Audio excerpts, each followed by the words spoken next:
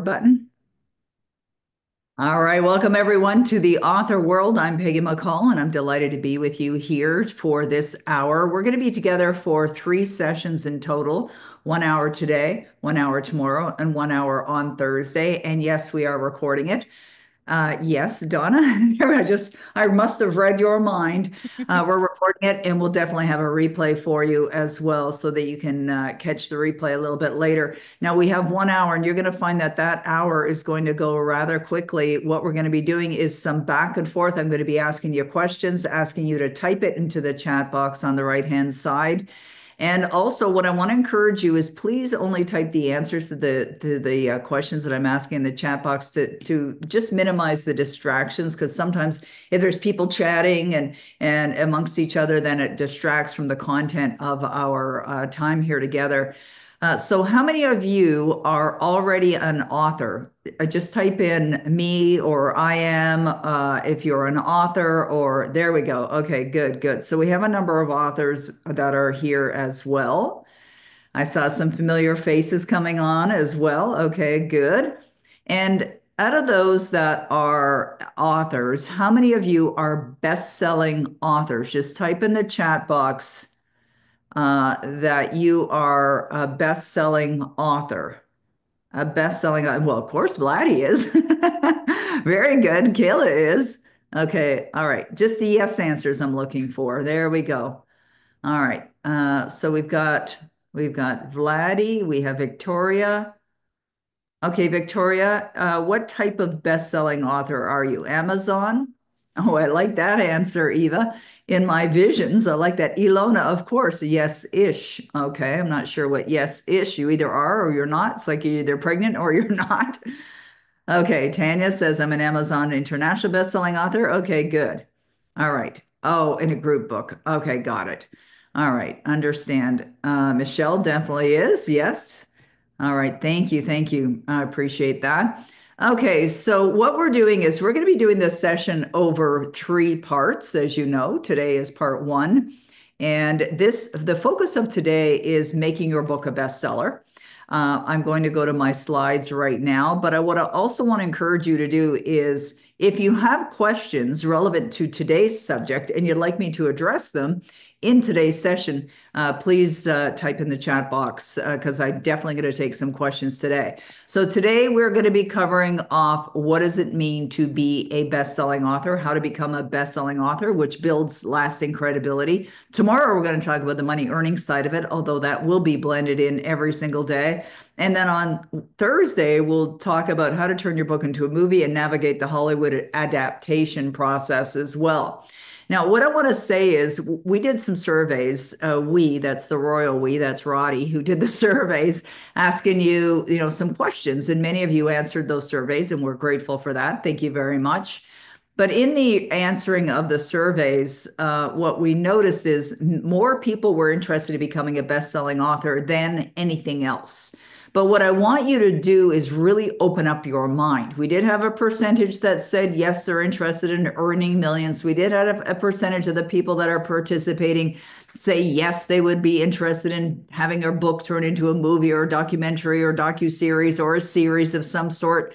But just open up your mind, even if you're here and you've already become a best-selling author or you're already an author, open your mind up to what the possibilities are. It's very important that you do that. Not worrying about the how. We heard both Vladdy and Kayla talk about that. You don't have to know how. I can guide you in that regard to show you how to do those things. I will talk a little bit about my own accomplishments as well, but only for the sake of showing you what I've done and what I've accomplished. But the best way for you to get real value out of this event is obviously being here live as you are. So I appreciate you guys for being here. And we're only on for an hour, so give this your undivided attention. Shut down your mail, turn off your phone. Do not, go and do other things. Just focus on this. And if you have questions, ask the questions. I'm going to definitely take some questions and write some notes.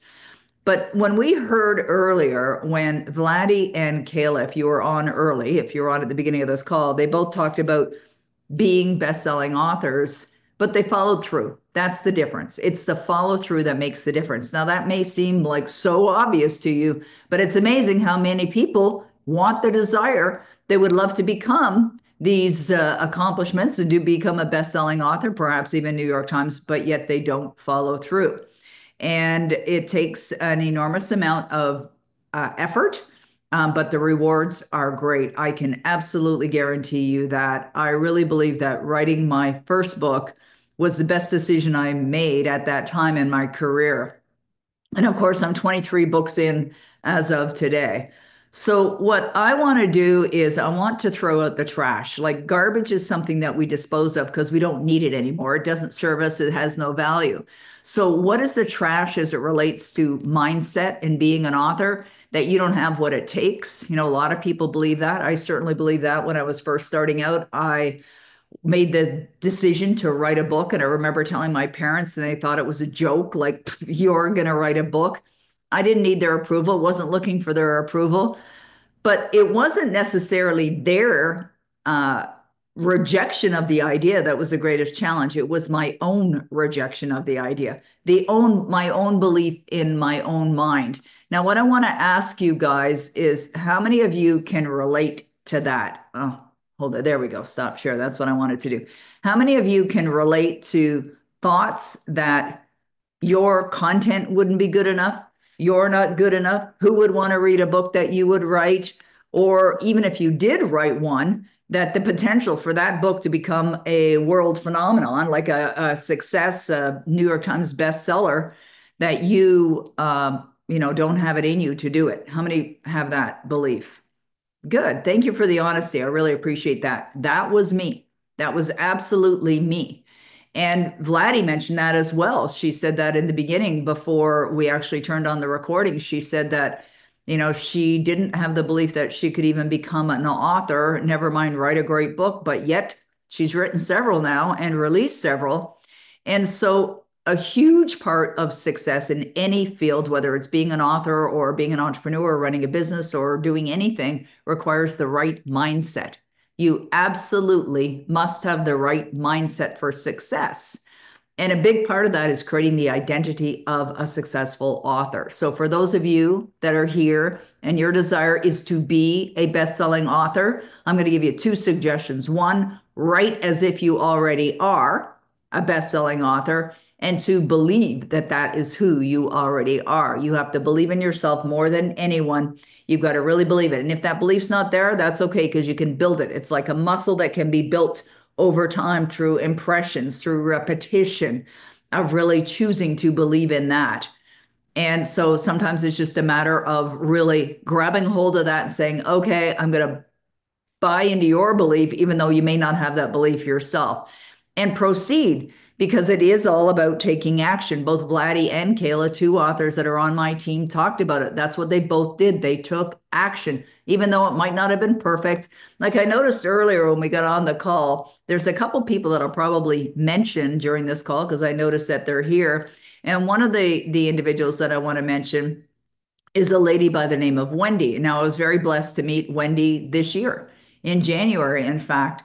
And one of the things she told me is that she was interested in writing a book about her own life story. And yet, I suspect, I mean, Wendy's here and she can speak for herself, but I suspect she probably had some limiting beliefs that were in her mind as well. But in Wendy's case, she decided to work with me privately. So she's in private mentoring with me right now.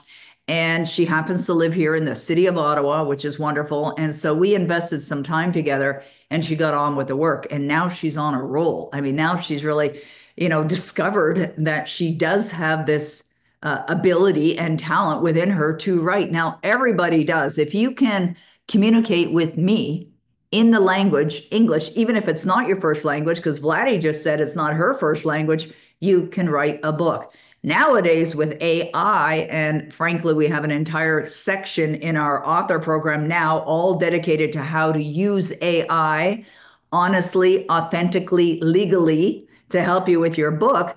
AI can help you tremendously, not only with the outline of your book, but with doing some edits, some suggestions, giving you some inclusions that you could put in your book as well. So it's much, much easier now than it's ever been to actually complete a book. And as Roddy had mentioned before we actually started the event today, he made a kind of like a humorous remark that Peggy's written 23 books and she may be finishing her 24th before the day is out. I know that that is possible. I absolutely know it's possible because I wrote a book in a day. I'm not suggesting that you go and write a book in a day, but it can be done if that was something that you wanted. You just need the right guidance in order to do it. So, really, what I'm talking about is getting out of your own way. Like, if you've been thinking about writing a book and maybe it's been a while and you just haven't really gotten to it, or maybe you wrote that first book and you've been thinking about writing the next book and just haven't gotten around to it, I have found that the best way to do it is set a date for completion.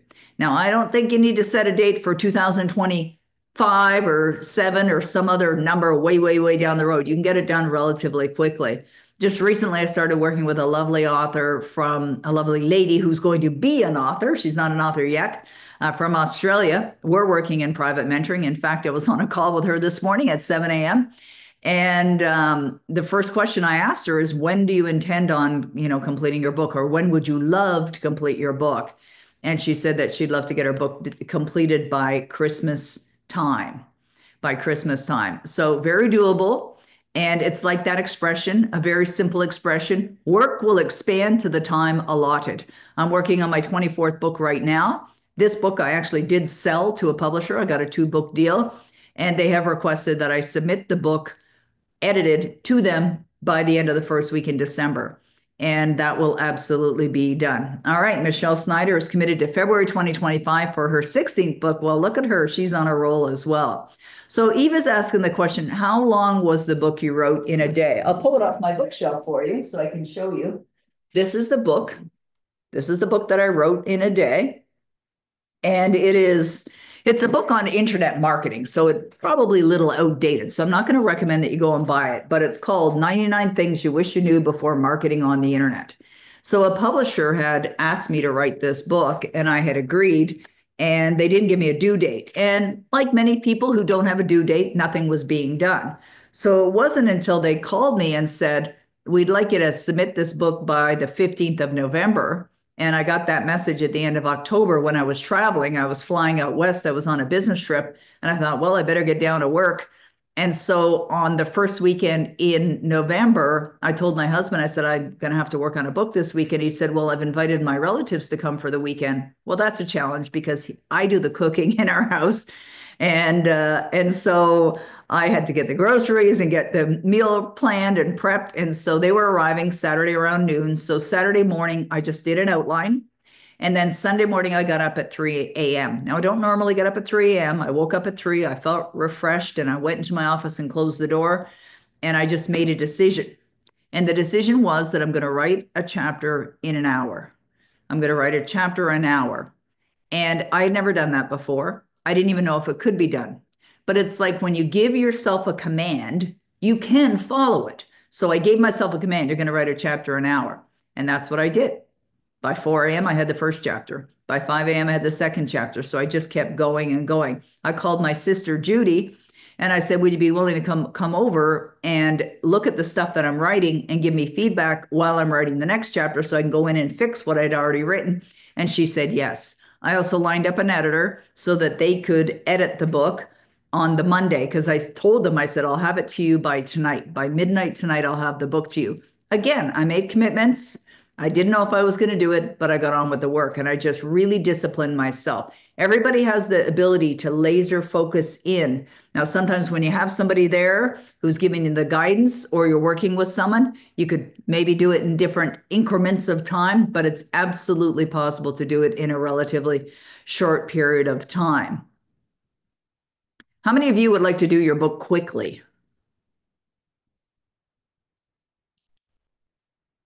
Yes? Okay, good. Good. Okay.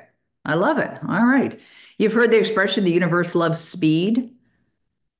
Yeah, absolutely. You can do it quickly. You do not have to, it does not have to take a long period of time. There's also, there's also, many reasons for doing a book. I see some of the people that are on here, are in different fields and endeavors. Some are running their own business, some are entrepreneurs, some people here are coaches, etc. There's no try, by the way, there's only do. We don't try here, we only do.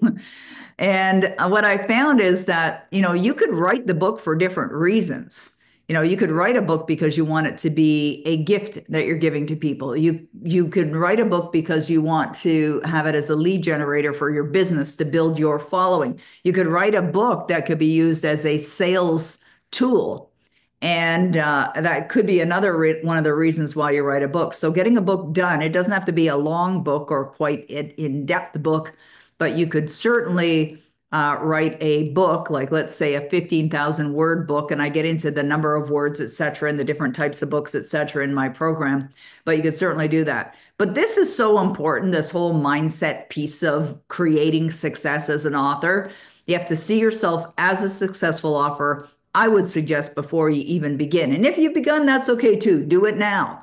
Do it now. See yourself as a successful author now. So why would anyone write a book? Like, what are your reasons for writing a book? Type it in the chat box. Why are you writing a book? What are your reasons for writing a book?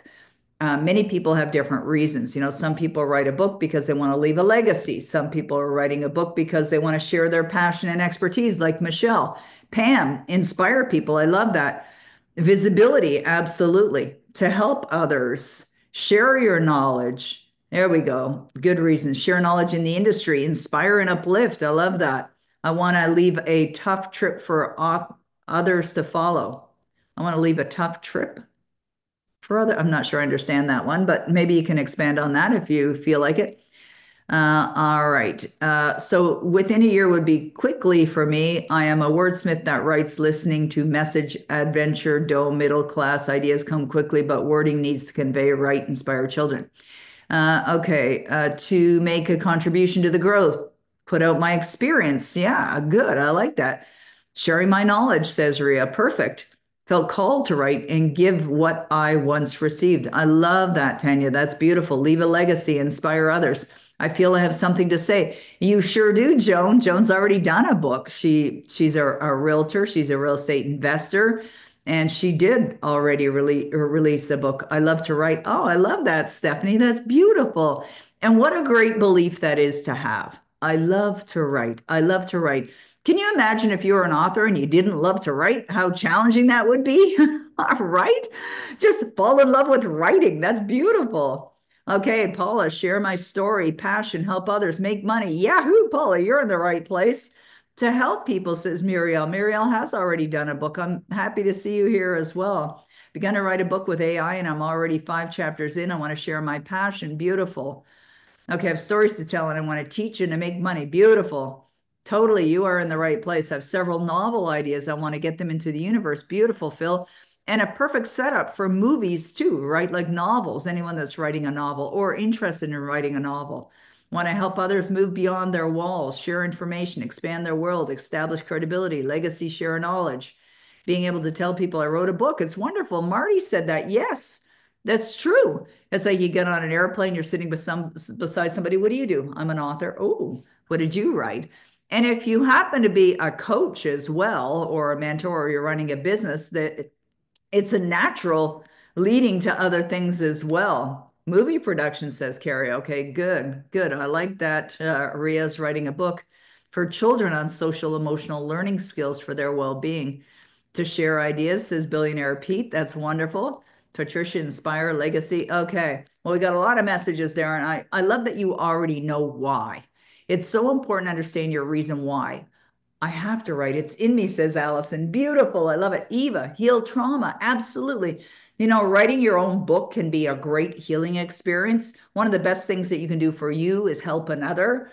And that's why writing books, that's why I wrote my first book, was to help another. And it was the best thing that I ever did because I grew in the experience, right? I grew from collecting those ideas and putting them down on paper and then sharing them with others. And it's a very healing and a very valuable thing for you to do for yourself. Even if nobody ever read your book, it's such a smart thing to do, such a valuable thing to do. So you might have come here because you do desire to become a best-selling author, and that's what we're going to talk about. Or you want to build credibility for your personal or business brand, or perhaps both, and you can certainly do those things. It might be because you'd love to create additional income streams, or maybe you hadn't even thought of that, but I certainly going to encourage you. And it's something that I absolutely am very passionate about and love to teach is how to create those income streams. But knowing that before you write is a very valuable thing to do as well, even if you're looking to write fiction. Or you're here because you'd love to turn your book into a movie or a documentary or a series or do something in entertainment. That could be the reason, or you want to help people. And we saw that as a response in a lot of the questions that were asked earlier, or in the response to the question that was asked earlier, why? Why do you want to write that book? Because you'd like to help people. And a book could certainly accomplish that. I have a folder on my laptop here on my computer, and it's what I call my feel good file. And in there are emails that I've received from either clients of mine, people that have attended events, or people that have written books, and they send in their messages about how it changed their life. Never mind the people that they, impacted as well. But then there's those emails or messages that you receive that are from people that have read your work and tell you that, it really made a positive difference in their life as well. For example, my series, Savvy Wisdom, which is based on my real life. It's a trilogy, and it's the third, or it's the 19th, 20th, and 21st book that I wrote that is being made into a movie. It's right here behind me on my bookshelf. And those are written as fiction books, but they are based on my life. And the amount of feedback that I've received for that has been tremendous. Thank you, Kim. I appreciate that. From all ages, it's really become a four-quadrant book, which is men, women, boys, girls, young people as well, because the book starts with a young lady who is really struggling. She's struggling emotionally, and I know that is a challenge for many, many people in the world. And a lot of people really resonate with it. Eva's asking the question, do you take negative criticism personally? Are you talking about me personally, or I think it depends. One time I like the question because I think it's an important question. I remember one time um, I was speaking at a conference in San Diego, and I was in what they call the speaker room, and this was a Hay House event, and so Reed Tracy, who runs Hay House, had put this event together. And Louise Hay was there, and Wayne Dyer, and Greg Braden, and many of their other authors. They published four of my books. And we're in the speaker room, and Greg and Wayne, who were both clients of mine, by the way, I worked with both Greg Braden and Wayne Dyer on their books, making them bestsellers. And we're in the room, and I think it was Greg asked Wayne the question, very similar to that question, like, do you ever look at the reviews, those negative reviews that are on Amazon, right? Because it's free for anybody to write anything that they want. They don't like your book and they think it's garbage or whatever. They're going to go on there, and it's free speech world. So they're going to say so. And so Greg asked Wayne, like, how do you deal with those? And, when there's criticism, and Wayne said, I don't look at it. I just don't give it any energy. Because the truth is there will be negative energy. There will be. And the higher you rise, the more it's going to happen. And that was something that I learned from my friend, Mark Victor Hansen, who was the co-author of the Chicken Soup for the Soul books. He said, the higher you rise, the more people will throw stones at you. Just the way it is in the world. If you're sensitive, don't look at it, but just let it go, right? Let it go. Like I remember one time a client of mine had contacted me, and she was all upset about a negative review that was written about her book. And I had to remind her about the 223 positive reviews that were written about her book. Why are you focusing on that one, right? Like let it go. You cannot please all the people all the time. You cannot please all the people all the time. And it's not for everyone. And I remember one time hearing this statement. You could give someone $1 million and they'll probably complain that they don't know what to do with it, or, right? Like there's just people that are in the world that are like that. It's just the way it is. So you got to develop a water off the duck's back. Let it go. Just let it go. Do your best is what I would suggest. Like create your best work that you're bringing out to the world. When you know in your heart that you're genuine, that you're creating something to help another, whether it's to inspire or to educate, then great. Good on you. Then that's fantastic. Like if you know authentically in your heart that your intentions were only good, then that's all you have to think about. That's right. Peggy Hoover wrote, "Everyone has their own paradigms. What people think of you is none of your business." That's right, Peggy. She knows that very well as well because she's a great student of success and probably read that book that Bob Proctor mentioned, not, what you think of me is none of my business, which has a great title and a great message. Just like the book, Feel the Fear and Go for It Anyway, right? Great message in the title. And speaking of titles, sometimes having a great title can be enough to get a book to take off, by the way. But both of those ladies that I mentioned, Susan Jeffers, who wrote Feel the Fear and Go for It Anyway, as well as What You Think of Me Is None of My Business, Terry Cole Whitaker. I mean, they made a difference in the world. And here we are. I believe Terry Cole's book was written many, many decades ago. And we just finished studying that a few months ago in our Club Achieve study program. Feel the Fear and Go for It Anyway was written, I think, back in the 80s. That's when I got a copy of it. It's on my bookshelf right behind me. And, a book that is still around. There's books that I have on my bookshelf. The authors have passed on, but yet their legacy is there. Bob Proctor's books are on my bookshelf. Wayne Dyer's books are on my bookshelf. There's a lot of people that have passed on. Earl Nightingale, excuse me, Napoleon Hill, Neville Goddard, Ralph Waldo Trine. We're studying this book in our Club Achieve program. This book was written in 1897. So this is an example of the legacy that you can potentially leave by, taking your thoughts out of your mind or your ideas out of your imagination. Yeah, there we go, Peggy Hoover, Louise Hay, and Florence Scovel Shinn, and putting them down in paper. And as I said, whether it's to inspire or to educate, I love that. Ria says, I'd love to leave a legacy for children and educators. The woman that I was chatting with this morning, I'm pretty sure she's probably not on right now because it's the middle of the night for her. And she's a new client that I'm working with in a private mentoring capacity. And she was telling me about her own life and her own journey and how she had left her country in Europe and became a refugee, and how she left with nothing in her pocket and, with her two little girls, and moved to another country, not even speaking the language. I remember working with a lovely woman from Cambodia originally, but she's living in New Zealand now. And English was not her first language. She didn't even know where to start. And I was working with her. She was also a private client, and she got her book done and just felt so incredibly proud that she was able to share that story of her struggles and her life and the challenges that she had gone through. And that's authentically hers. You see, you could write about a topic that's very, very popular and released out there in the world. And today, like this year, there will be between 3 million and 4 million books released in the world. 3 million to 4 million books released in the world.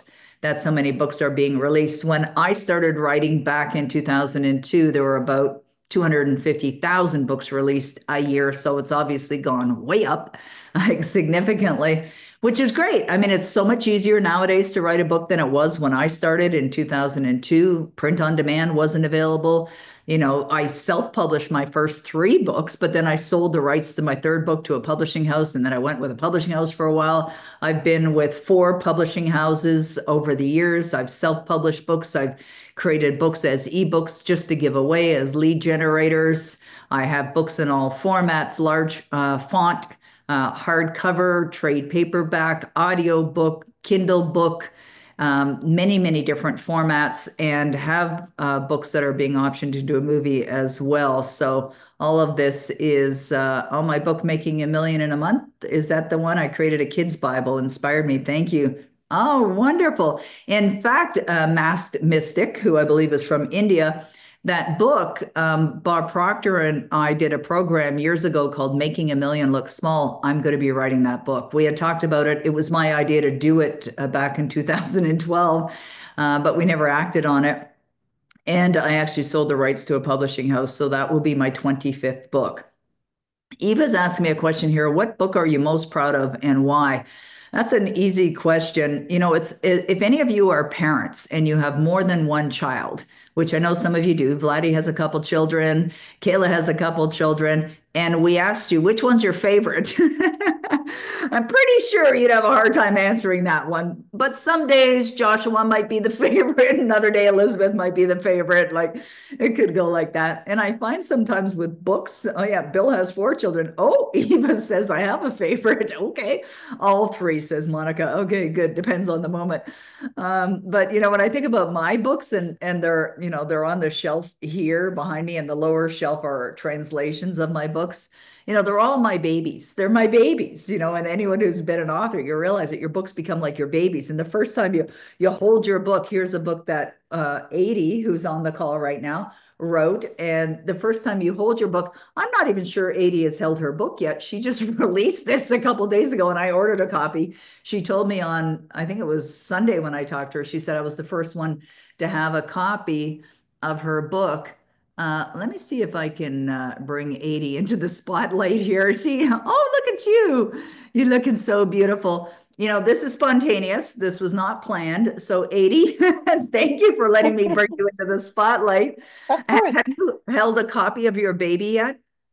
Not Not yet. No. even. Okay. Am I muted? No, you're unmuted. Yeah, no, I haven't held a copy yet All right. of the book. But you're already in love, right? You're already in love with your Oh, baby. absolutely. Yeah. Absolutely. And how does it feel knowing that someone else is holding your baby for the first time? It's a beautiful thing to schedule something and to follow through with it. Just, it keeps you going to the next step and the next step. So you continue to grow. So I think that's why, the way you have things set up where people meet with you, it takes you to the next place. I mean, the Mm. Hollywood Manifest is a pretty amazing event. And if I didn't have that scheduled, I probably wouldn't have had that book ready. Wow. Well, good for you. So, 80 is looking to have her book made into a movie, which we met with some producers. They're very interested in her story. Her book is just being released. In fact, she's going to make some more changes and then release it a little bit later. So, congratulations, 80. I'm so happy that you're here. I think it's quite impressive and your whole story of your success. And I know this is just the beginning. It really is Absolutely. the beginning. Yeah. Good for you. Thank you so much. Of course. Appreciate you. Okay, so to answer the question, I didn't forget the question was, what is my favorite book?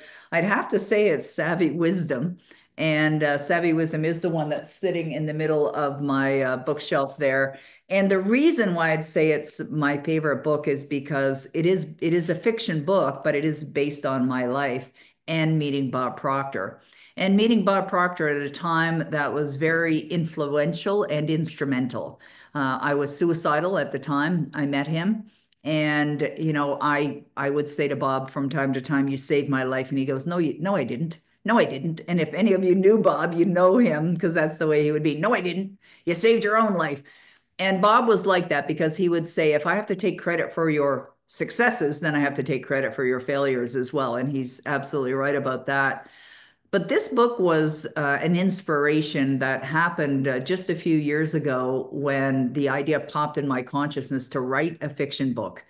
And how many of you have thought about writing a fiction book but don't believe that you have it in you to do it? How many of you have had the thought of writing a fiction book but don't believe you have it in you to do it? Just type in the chat box, just honestly. Okay. All right. Well, that was me. Yeah. I didn't believe that I could write a fiction book.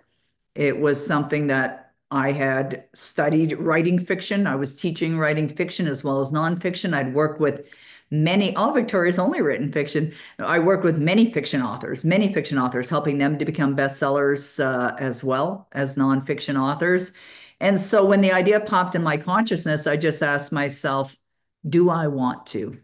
And it's as simple as that. You just ask yourself that question. Same thing with being a best-selling author. Do you want it? Is that something that you would love? And if so, make a committed decision. So when I asked the question, do I want to? The answer was yes. I had clients that had I had another private mentoring client by the name of Robert Pascuzzi, or Bobby P, as I call him. He's become a friend now.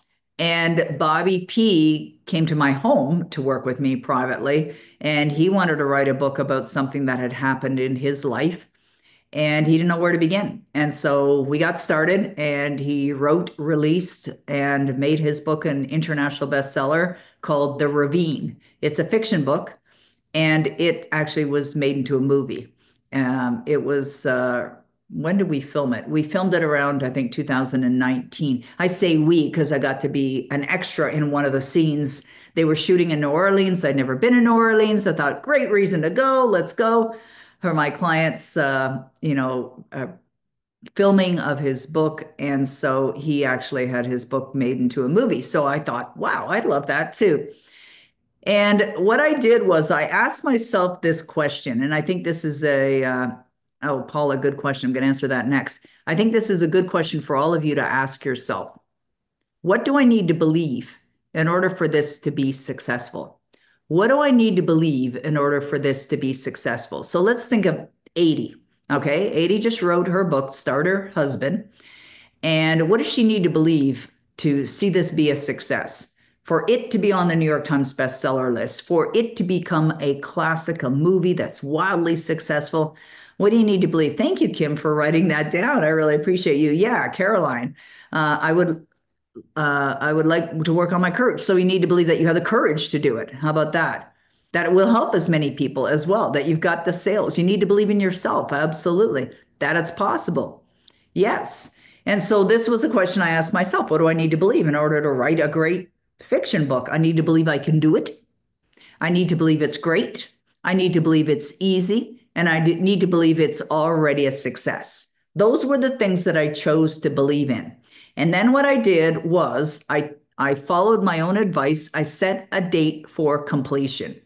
And the date I set for completion was 10 days later. Now, if you looked at my agenda, you'll see it's pretty full.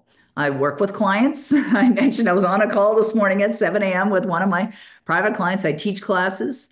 I'm preparing for webinars. I'm writing. I'm also working on my doctorate right now, too. I'm a busy girl. And so when I set, my objectives, I go into my agenda and I block off the time to do it. Like I'm working on my 24th book right now. If you look at my agenda, you'll see periods of time that are blocked off where I'm writing, right? Just dedicated on writing. And what I do is I let my husband know, and I close my office door and I come in here and I just shut everything off. The phone's on vibrate, email is closed, and I focus. But I get into the spirit of the writing first. Like I don't sit down going, oh, this is going to be hard, or I'm never going to be able to get this done. I sit down with the intention that this is going to be fun. The words are going to flow. It's going to be great. And let's rock and roll. Now, also, the thing to keep in mind for those of you that haven't started writing or maybe in the writing process, you want to write as if you're communicating with a reader. All right. Because that's who you're writing for. You're writing for a reader. So you have to imagine that reader is reading your book and they're loving it. Right. So what would grab their attention? What would keep their attention, and what would cause them to want to flip the pages and keep going and going and going. In fact, when Adi and I had a conversation on Sunday, she was telling me that she was reading a book while we were in LA last week, and she was saying, it was good, but she found that she was losing her attention. And so because it was written by someone she knew, she, stuck with it, but she did find that, probably she would have closed the cover and just put it aside. And she said, when I read your Savvy Wisdom book, I couldn't stop reading. Like it was just, and that's what I've heard from more people than enough. People telling me, page turner, couldn't stop, read it in one sitting, etc. So this is the way you want to write. You want to write something that's really captivating. And if you think it's boring, it probably is. Okay. Just use your common sense as you're writing. So the question was asked a moment ago, did Bob read all of the Savvy books? Well, Bob actually passed away as I was finishing Savvy Wisdom 2. And since Bob has passed away, you probably already know the ending to Savvy Wisdom 2. Spoiler alert, Savvy passes away. And I was working on it while Bob was sick. And even in January, I have texts from Bob, and we were going back and forth because he knew I was writing Savvy Wisdom 2. And he just said, he had read some of it. It wasn't finished yet. And he just said, keep going. Like, this is you in print. That's what he said. This is you in print. keep going. It's great. And he was madly in love with the Savvy Wisdom series. In fact, I have oh, it's in my magical creation box. I have a page that I printed of texts that Bob had sent me about the Savvy Wisdom series and just how much that he loved it and how he absolutely believed that it was going to be massively successful.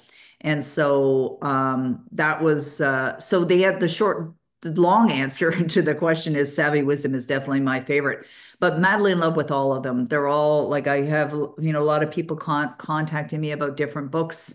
And I mentioned earlier today, I was on another call and I was talking about writing my next book. 24th book is called The Moment of Creation. And I was telling when we were on our general open Q&A call, and I think it was Tootie was on that call and asking questions about, what do you own as far as the rights of your book, if you sell the rights to publishers, et cetera.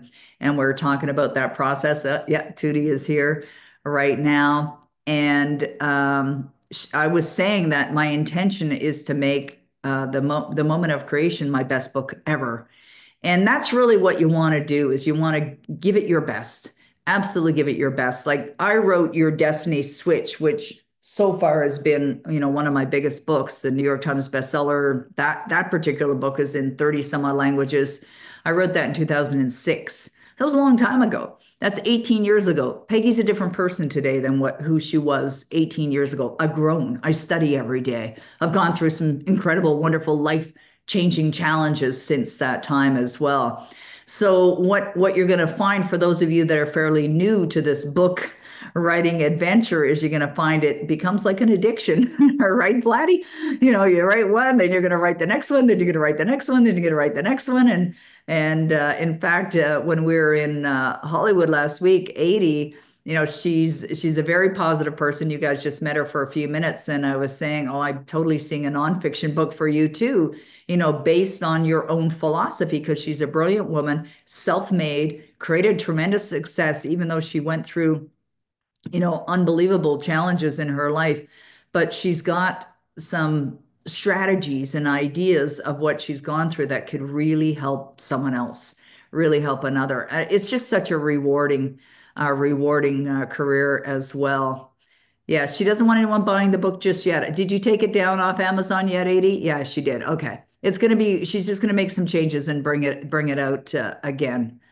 Okay, let's keep going. And Ronnie, if I missed any questions, if you can grab them for me so I can get to them in a few minutes. So where's the opportunity? This is a trillion dollars, it's a dollar industry. Trillion-dollar industry is really billion. No, it's not a trillion, Peggy. It's a billion-dollar industry. The self-help industry, the growth industry, personal development industry. And there are many authors that have earned hundreds of millions of dollars, either writing fiction. Many in the fiction industry have earned hundreds of millions, but some nonfiction have earned like significant amounts of money as well. But the opportunity is for you to go anywhere that you want. So you want to be in the right environment for success. There's a common quote that says, put yourself into the environment that's conducive for your success. What's that? Well, when you're surrounded by other successful people like we are right here, right now, with everybody that's on this webinar, where you're getting the guidance that you need as well from somebody who's been there and done that. So these are some of my own accomplishments. I have 23 books out in the world. I've written both fiction and nonfiction. Yes, I'm an international best-selling author and a New York Times best-selling author. I've had many contracts, been paid significant amounts of money with the advances from publishers and earnings from publishers. I've generated millions of dollars in revenue and personally earned millions of dollars as income, my own income. And I have books that are in almost 40 languages, last time I counted, and book sales in over 100 countries. And I now have a trilogy option to be made into a motion picture. And I don't say it because I'm bragging. In fact, this would probably have seemed very surreal to me about 20 years ago. But it's happened. And the reason why it's happened is in spite of fear, despite being concerned about what anybody else thinks, I went for it anyway. And that's what you want to do, because you never know what kind of a difference you can make in someone's life, whether it's to entertain them or educate them, inspire them, whatever it happens to be. So a best-selling author is somebody that has sold more books than anyone else, right? But you can get into Amazon. They have categories. They have subcategories. They rank their sales every hour. You can go on Amazon at any time and you can see what are the best-selling books at that time. You could go back tomorrow and it could be different. It could change. And the reason is because Amazon updates their sales hourly. Okay, hourly on all of the sites. And each site, Amazon.com, which is in United States of America, or Amazon.co.uk, or Amazon in Australia, or Amazon in Canada, or Amazon in India, or Amazon in Italy, or wherever in the world that you're buying books, they each have their own bestseller list. So is there a possibility that you could be a bestseller in your own country? Sure. Is it a possibility that you could become a bestseller in a category in your own country and a category in another country and then become an international bestseller? Yes. Does it mean that you've sold truckloads of books? No, not necessarily. You can sell some books, but is it still worthwhile to do it? Yes. Why? Credibility. But I would say the bestseller list to go for, if you really want to earn a credibility as an author, is the New York Times. The New York Times is what's known as the epitome of success for authors. Hence the reason why I called my author program Epitome Author is, yes, I teach you how to write your book, how to publish your book, fiction, nonfiction, how to extend beyond the book into revenue sources, how to make it a bestseller, how to have your book, converted into other revenue sources. All of that is something that I cover. But it really is the New York Times is the one that's more world renowned. And for those of you that don't live in the United States, the good news is you don't have to live in the United States to make your book a New York Times bestseller. I don't live in the United States. I live in Canada. I'm a Canadian and I am a New York Times bestselling author. So it doesn't matter where you live. You can live anywhere. What matters, though, is your book being sold in the United States, which means Amazon.com, or there are other sellers as well. There are others. There are other sources that report to the New York Times, other online resources. Barnes and Noble, as an example, is another source for selling your books in the United States. So what the New York Times does is they get sales reports every week for book sales. Now, there's a strategy to actually create this accomplishment, and that is all authentic. I do not teach people how to buy their way on the list. I do not teach people how to manipulate sales. What I do is I teach people how to market their books to real buyers. Why do you want to do that? Because you want to create word of mouth. Word of mouth is still the absolute best way for any book to become wildly successful. Now, word of mouth today is a little different to what it was 100 years ago. Word of mouth today could be a podcaster talking about your book. Word of mouth today could be an influencer writing about your book. Word of mouth today could be somebody who is, having a number of clients and they want to buy a copy for every one of their clients. That could be word of mouth as well. Okay, Ria's asking the question, can I make a private appointment? Yeah, Roddy will put the link in there and you can book an appointment with either. Thank you, Roddy. And he was already answering it. See, Roddy's always ahead of the game. He's one step ahead of all of us, this guy. He's amazing.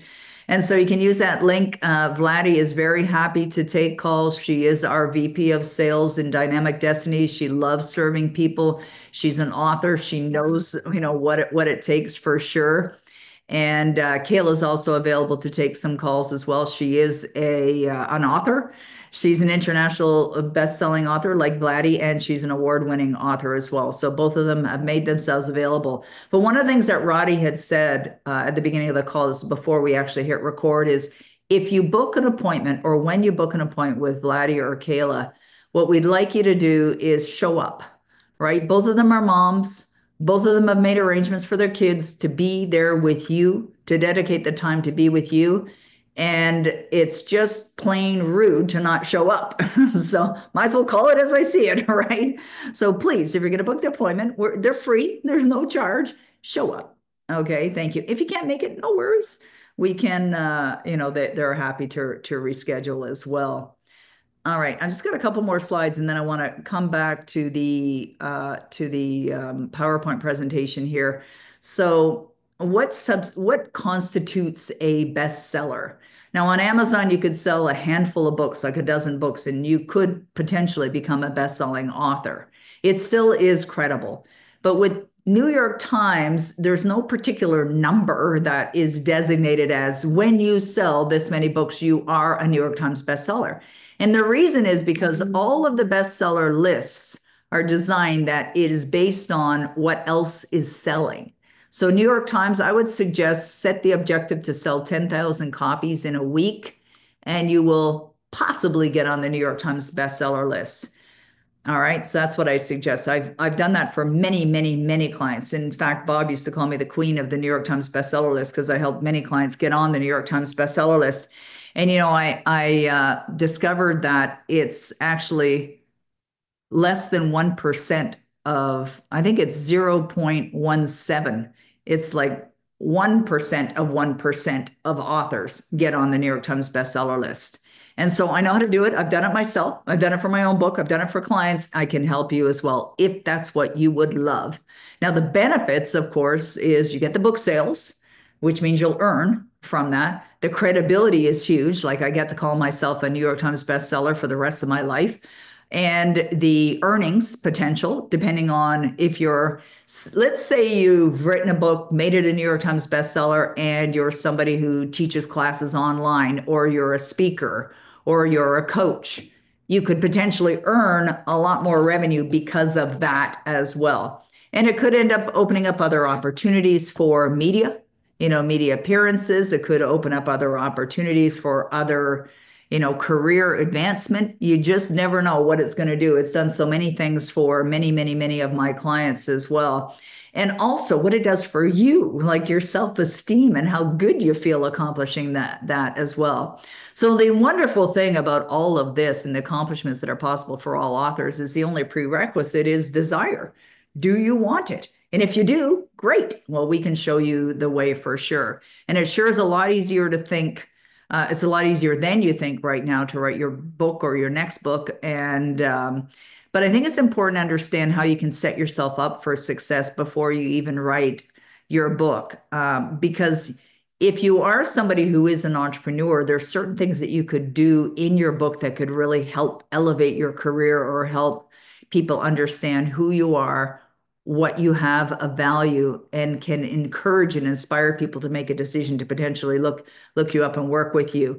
Now, I've worked with thousands of authors over the years. I've been doing this work now for over 20 years. I've got many, many clients that have accomplished tremendous things from making their books bestsellers to generating millions of dollars in revenue, from having their books made into movies to having their books translated into multiple languages. And if you go to any of the links that Roddy is pasting for either the Epitome Author Program or the private mentoring page, you will find that there's a number of them listed on that page that have really, really, and these are all authentic. I mean, many of them that just came in from our clients. So you have to decide what you would love. And what I would love is you to be here with us tomorrow and Thursday for some time as well. And same thing with fiction. You could write fiction and nonfiction. How long does it take? It depends. I noticed there was a question there about how I allocate my time.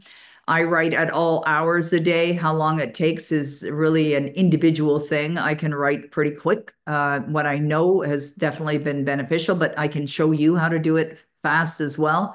Could you get a book done in the next 10 days if you wanted to? Definitely, I can help you with that. You could write it in 2 months if you want to, either whatever you decide, or you could have it done next year. It really does depend on what type of book you're writing. Children's books are obviously, depending on the age group of the children's book, can be faster. I have one client that told me she wrote 3 children's books in a day. She's from Australia, a lovely woman. And she said she heard me say that you could write a book in a day. And so she decided to do 3 of them, 3 children's books in one day. And so it really is the extra mile of success is what I find. Being an author, a best-selling author really separates you from the rest. Not that complicated to do it, but yeah, there are some steps. Kayla had talked about that. Vladdy had talked about that before we even opened our meeting today. There are steps that are necessary to be followed.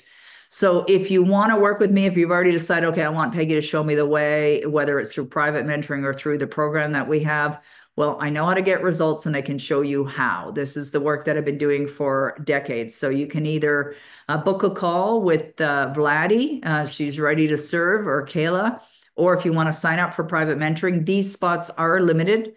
I think there are 2 spots available now. They may not be available for long. I'm not even sure if they'll last the week, but if you want to take a look at that, you certainly can. Or you can join the Epitome Author Program, which does include 6 calls to a month with me in the Q&A call, but all the program is all delivered online, so you'll be able to find it there. Now, I know that was a little bit of a rapid fire kind of movement here. We are going to have another hour together tomorrow and another hour on Thursday, but we have 5 minutes and I want to address some questions. So the one question was asked, what's the best way to get started? How did you decide if it's a good idea? Good questions. I have an idea for my book, but I have no idea whether it's something people would want to read. How do I begin? Do you teach this? Definitely, I teach this. And so, what's the best way to get started is make a committed decision you're going to do it. Like you don't have to worry about the steps and how to get there. I'm going to guide you that way. Vladdy actually talked about that before we got our call going today. Make a decision, a committed decision. You're going to do that. Now, how do you know if your idea is a good one or not? This is where you're going to invite in something that every one of you has. It's called common sense. If you think that this would be something that other people will want to read, you're probably right. Right? Like when I decided to write my first book, the reason why I wanted to write it is because I had studied many, many books on personal development on the subject, and I found some of them were just too complicated. And I love to teach in simplistic ways and simplistic terms. So I decided to write a book called On Being the Creator of Your Destiny. And that was my very, very first book. So how did I know? I just assumed it would be a topic that people would really want to read. And it was. How do you market with the New York Times bestseller in mind? Very carefully and very strategically, Carrie. I do teach this. It is something that you definitely want to, like I tell any author, you're going for bestseller, go for that one because it's a fun one. Building your personal platform is part of it, of course. Uh, Creating a plan to accomplish it, following the steps that I teach in the Epitome Author Program, an important part of it. And it really is, it's like targeted marketing toward a particular period of time. You see, New York Times counts their book sales between Saturday and Saturday, so between 1 week. So if you can strategically plan to do a launch of your book and promote your book really strongly based on what I teach during that period, and you sell more than 10,000 copies, of books that are sold and delivered in the United States, and I'll talk about that because there's no more borders with the internet.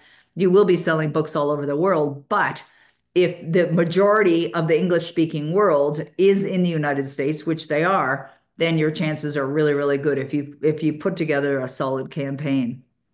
Okay, Barbara says, Peggy, would you say that when you block the time in your calendar to write the book and you get in the zone, do the words and stories seem to flow to you and through you? Yeah, absolutely, Barbara. That's exactly what I do. I just, like earlier when we are getting ready for this call, what I do with any of my calls, even when I'm working with my clients, is I get into the spirit of what I'm about to do. And I just enter into the spirit and I just talk to the universe and say, speak through me, allow my, fingers on the keyboard to be your voice. And that's what I'm doing with the moment of creation. It's like, because I've made the decision this will be my best book ever, then I have to get into the spirit of that and just energetically write. So I write when I'm feeling good, and if I'm not feeling good, then I'll make myself feel good. I get energetic. Like if you guys know me or maybe you're new to me, I'm a high energy person. I got a lot of energy. I'm 65 years old, almost 66, but I am bundled with energy. And so I calm my energy down, but I keep the spirit high and then allow it to flow. That's what I do. It's kind of like my process. It doesn't take a long period of time. It could take like a minute and boom, I put my butt in my chair and away I go. And I have fun. You got to have fun with this. It's really important to be enjoying the process. Okay, 2 more questions and we'll call it a wrap for today. I have 35-star reviews. Wow, Victoria, that's fantastic. Won an International Book Award honor, but how long do you market your book after it's published? A year or more? Forever, baby. Forever. You can continue to. That's a wonderful thing about books. Like they just don't, you know, um, die out. Like usually they're timeless. Although I did mention that this book is an internet marketing book, so probably not as, you know, not as legit as it is today, because I think I wrote this before social media was there and wrote it before AI. And so, yeah, keep marketing. And that's one of the fun things. And that's something else. If any of you have released your book and you released it 5 years ago, 7 years ago, 10 years ago, and you want now to make it a bestseller, you could totally do that. You could totally do that. Okay, so Tammy says, what is the preferred, self-publishing or using a publisher? I would say the preferred method today is self-publish, even though I just sold the rights to two of my books to a publisher. But I did that for a reason. I want to show you that you still can, right? But publishers are, they're in a unique position now because people can self-publish. You're going to earn more when you self-publish your book. Anyways, you'll likely earn more from that, and you're the one that needs to do the marketing. Okay, are you guys okay with me going a little over time? It's 3 o'clock now, but I see three more questions just came in. Are you okay with that? Okay, good. All right, let's keep going then. G is asking the question, how did you come up with the price for your coaching programs? Why can't you offer it for everyone who can afford it? All right, great question. It's really based on, pricing anything, anybody that prices anything, it's based on what do you feel it's worth exponentially. And then you water it down. Look, I want you to understand something.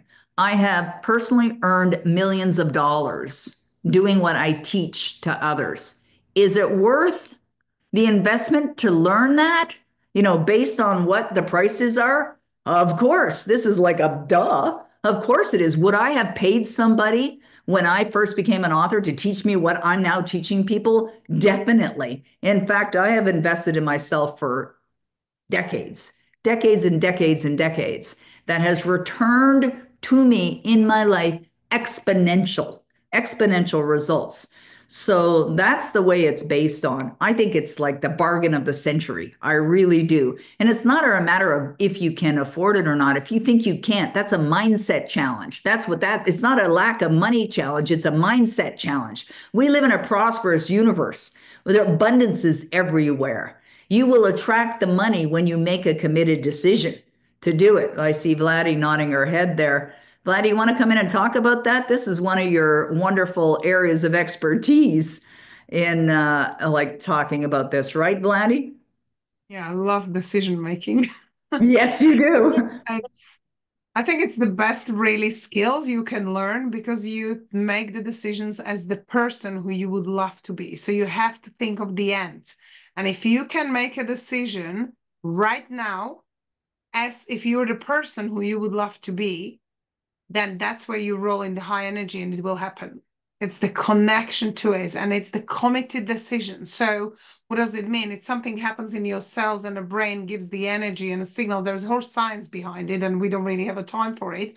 But it is when you feel that because it's the right one. It's the one you're in the love with the decision. So really, what Peggy really helped me with was, like when you have the goal, is that the right goal? Do you have your why? And you must be in love with it.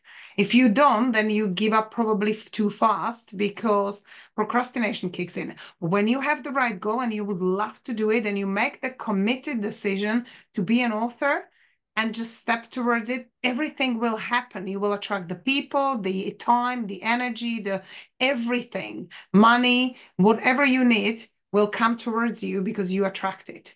So making the decision is make it as the person which is your avatar, the person you'd love to be. Yeah. And I love that, Vladdy, you shared that because I know for you, when you first were getting into this, I mean, you were personally feeling stretched, Huge financially. stretch. And didn't necessarily have the support at home, which can be a challenge sometimes with people. And I understand that. I remember when I went to Bob Proctor's first seminar in January '79, and he offered a program for $800. I mean, it might as well have been $80 million at the time. I didn't have it, and I was like, okay, And Bob used to teach like, do you want it? That's the question you ask yourself. Do I want it? And we teach about results. I don't do it for you, but one of the things that I love, Vladdy, I'm sure you do too, is when we look at the right-hand column, Michelle Snyder wrote, "Invaluable, it's priceless." Mark Wallace, the coaching programs are worth every penny, and Peggy over delivers. Jackie, these are all clients of ours, graduates of ours. Jackie, the price is not the most important, it's the value you receive, and Peggy always over delivers. And, like this is really what's important. I didn't ask anyone to make any comments. I didn't ask Adi to come on, didn't ask Mark to make that comment. A lot of what we do sometimes is spontaneous because we're authentic. We're real here at Dynamic Destination. We're not going to blow smoke up people's bum bums or anything like that. We just keep it very real here. And yeah. Oh, thank you, Kim. Kim said, I remember going to Ottawa for a live workshop and it was life-changing for me. But it really isn't up to us. It's up to you. And that's what we love about working with our clients is that they've made the decision. Like 80 made the decision to step up. I look up Marielle with her book. She made the decision to step up. She did it. She wrote it. She got it done. She brought it out to the world, right? Type in the chat box, Marielle. Tell everybody what the name of your book is. I'll do a little plug for you right here. And, when we think about that, that's really what it takes. It just takes the decision that you're going to do it, as Vladdy talks about, a committed decision, and you're going to figure out the way. And even if as you're going along, it's not quite, the results that you want, keep going. Just keep going and keep going and keep going because you may discover something. Like I know there's sometimes that some of our clients will come back, like Roddy will attest to this, that we see people that will come online and they'll say, I signed up for the author program, but I haven't looked at it for a couple of years. Can I go back in? Yeah, sure. I go back in if the program's still there. And as long as we haven't changed platforms, which we haven't for about 8 years now, it's likely still there. And they go in there and they discover something that, was always there, but they might not have been ready for, maybe mentally or emotionally, and then they decide to act on it. So I really appreciate you, Vladdy. Thank you so much for jumping in and stepping in. While I answer the last few questions, actually, let me get to those right now. Roddy's probably slipped a few more in there for me. Did you, Roddy? No, you didn't. Okay, good. Yeah, I love that. Okay, Munsa says, I always feel attracted to write a book, but I thought it was not possible for me since I discovered like ChatGPT, I'm guessing. AI. He wrote IA, but it's AI. I'm writing my book first with AI and I love it, but I don't feel myself as an author. I feel more like ideas creator. Is it okay? Really great question. Really, really great question. Thank you, Tanya. Right back at you. Okay, so I want to talk just a moment about AI if you guys are open to it. Here's a book that I used AI to create. And now, if you notice on the bottom of this book, it says co-author Ava. Now, this is a book that when AI first came out, like ChatGPT, which I think was it a year ago or two? I can't even remember now. It seems to all blend in together. Was it last year? Actually, let me look at the release date on the book. Yes, it was last year.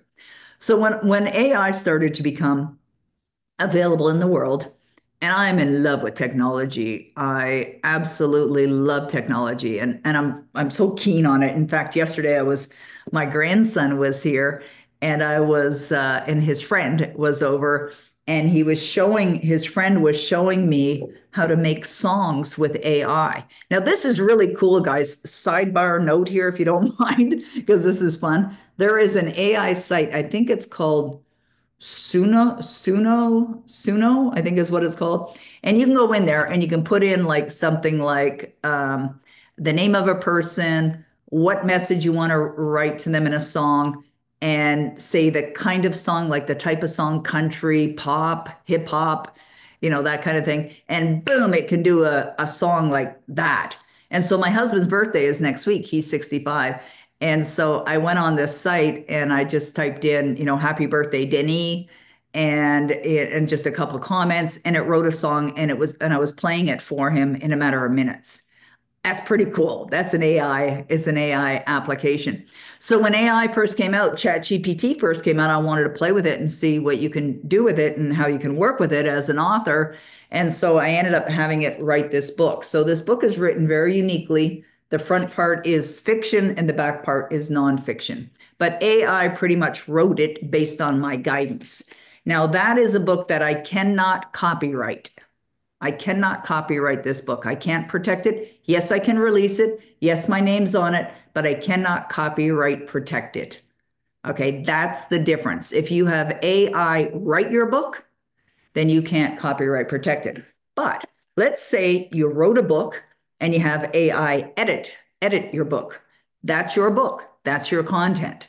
You can totally copyright protect it. It's all yours. There's no reason why you can't release that book and have your name on there. So that's a little bit of the difference. But as I said, I added several classes to our Epitome Author program on how to use AI as an author.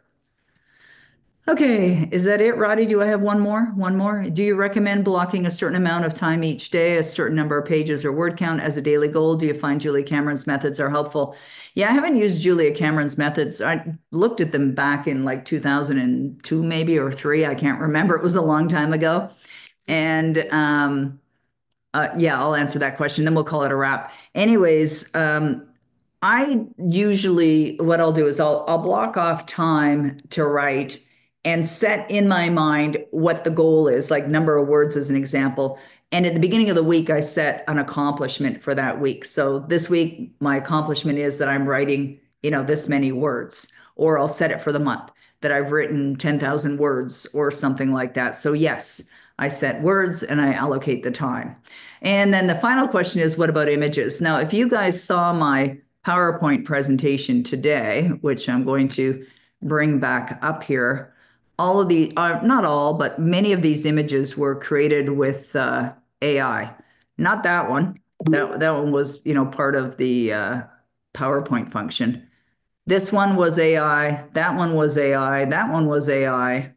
This was AI, AI, AI, AI, AI, AI, AI, AI, AI, and these are all AI, and including the very first one. So all of the images that I use for or almost all of the images that I use for my PowerPoint presentation, I went into ChatGPT and I said, create an image for the author world. Boom, out comes an image. And, AI has saved, and it can save you truckloads of money, and truckloads of time. That's one of the reasons why I'm in love with it, absolutely in love with it. I used to be I'd have memberships with different image sites where you pay for the images to use in your PowerPoint, which is what you should do legally. And so I would do that, but not anymore. Not with AI. I canceled those memberships. I don't have to use them anymore. I just go to AI. Now, if you want an image without words, just tell it, I don't want images with words. If it pumps out an image that doesn't work for you, ask it again and ask it again and ask it again.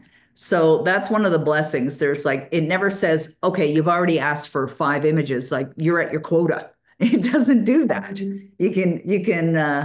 Can you use them in a book? Good question. Can you use the images in a book? Well, you know what I'm going to do? I'm going to go to AI and ask. I'm going to ask it if you can use it in a book. So can I use the images you create in my book? Let's see what it says. Yes, you can use the images that AI creates in your book. Since the images are generated uniquely for you, there's no copyright restrictions. Feel free to use them for any personal or commercial project, including books, websites, or marketing materials.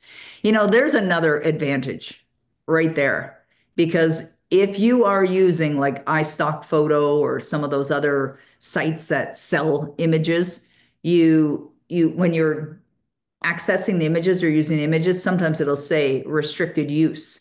I remember when I was looking for a bulldog for my book, Be a Dog with a Bone. Now, this book I wrote in 2002. So 22 years ago, I wrote this book, and I wanted a bulldog on the cover that was holding a bone. And so I looked for a bulldog image to use, and my web designer was helping me, and he found one. And he told me, he said that the bulldog could only be used for this many book sales. And it's like, you don't want that. You don't want to limit the number of book sales that you can use an image for. So I said to my designer, I said, I'm going to find a bulldog and take the picture myself. That's what I did. This is Charlie. He's a championship bulldog. He's probably not alive anymore because that was 2002. I took the photo of him, but I went to the dog show And he was the champion there. And I took his photo and I asked his owner, Elizabeth, if I could have the rights to use this photo on my book for however many copies are going to be sold in the world. And she said yes. She was delighted to have Charlie on the cover of my book. So that's where that image came from. Okay, guys, come back tomorrow. We're going to talk about the money earning side of being an author, the many ways that you can generate endless amounts of money as an author. So make sure you come back tomorrow, 2 o'clock. Thank you, Kim. Yes, same Zoom link. Yes, thank you, Roddy. Appreciate that. You're very welcome. Oh, good to see you here, Gareth. I didn't know that you're on the call. That's wonderful. All right, guys, we'll see you tomorrow afternoon or whatever time of day it is for you at 2 o'clock. You're very welcome. So glad that you guys were here today. Appreciate you. Thank you, Roddy. Thank you, Vladdy. Appreciate you. Thank you, Kayla. And 80, thank you for being spontaneous and and jumping in on the call as well. Very kind of you. All right. Thanks, everyone. See you tomorrow.